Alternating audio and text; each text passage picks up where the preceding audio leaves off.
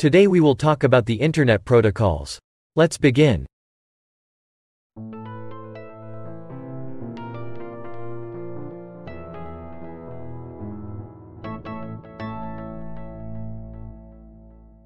What is network? A network is a connection between multiple computers that allows data to be transferred between them.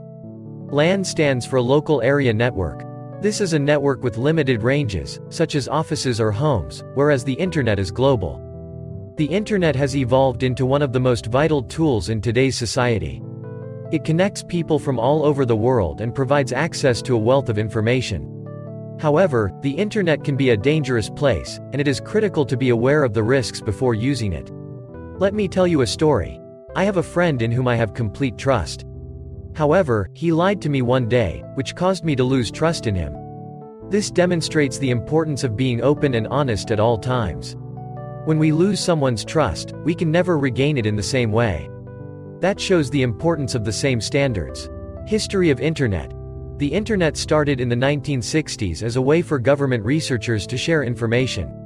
However, computers in the 1960s were large and immobile, and in order to make use of information stored in any one computer, one had to either travel to the site of the computer or have magnetic computer tapes sent through the conventional postal system.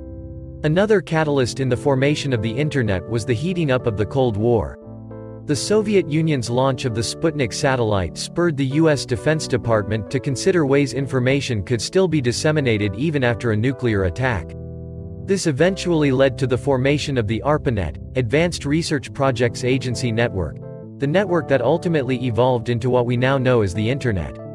ARPANET was a great success, but membership was limited to certain academic and research organizations who had contracts with the Defense Department. In response to this, other networks were created to provide information sharing. January 1, 1983, is considered the official birthday of the Internet. Prior to this, the various computer networks did not have a standard way to communicate. Then, a new communications protocol was established called Transmission Control Protocol, Internet Protocol, TCP/IP. This allowed different kinds of computers on different networks to talk to each other. ARPANET and the Defense Data Network officially changed to the TCP/IP standard on January 1, 1983, the birth of the Internet. A universal language could now connect all networks. What is IP? The Internet Protocol Address, IP address, is the Internet's backbone. They are responsible for allowing devices to communicate with one another by converting human-readable web addresses into a series of numbers that computers can comprehend. We wouldn't be able to access the Internet or any of the websites we visit on a daily basis if we didn't have IP addresses. As the number of devices that must connect to the Internet grows, so does the significance of IP addresses. What are ports? Ports are a type of standardized channel. We use the IP port standard or a domain port, such as google.com, 80. However, some standards have predefined ports, such as HTTP, which is 80 by default, and HTTPS, which is 443.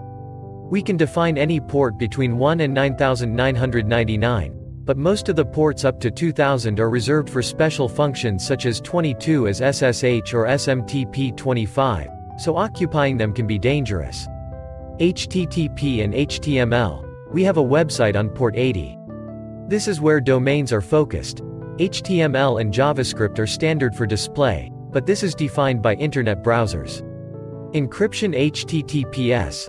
HTTPS adds encryption to data transfers from HTTP websites. The encryption code is provided by the server, and it provides a higher level of security for sensitive data. HTTPS is available on port 443.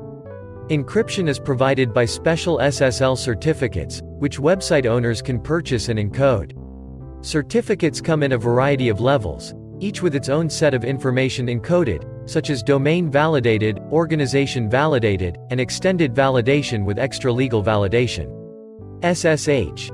Secure Shell, SSH, is the connection to the host that allows access to the server and work from the command line.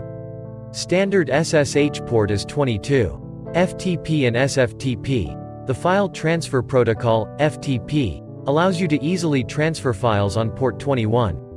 Secured version is SFTP, which uses port 22.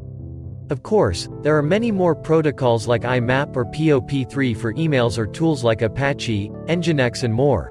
But now you see how many different functions can be used by different ports and why they should be separated. In conclusion, the internet has both pros and cons. It is important to be aware of both when using the internet in order to stay safe and get the most out of this powerful tool. The bottom line is that the internet is here to stay, so let's make the most of it. Understanding how internet communication works can help you a lot in determining what you can provide and how. What do you know about internet connection? Let us know in the comments below. Make sure to give this video a thumbs up and subscribe to our channel for more videos like this. Thank you for watching and see you in the next one.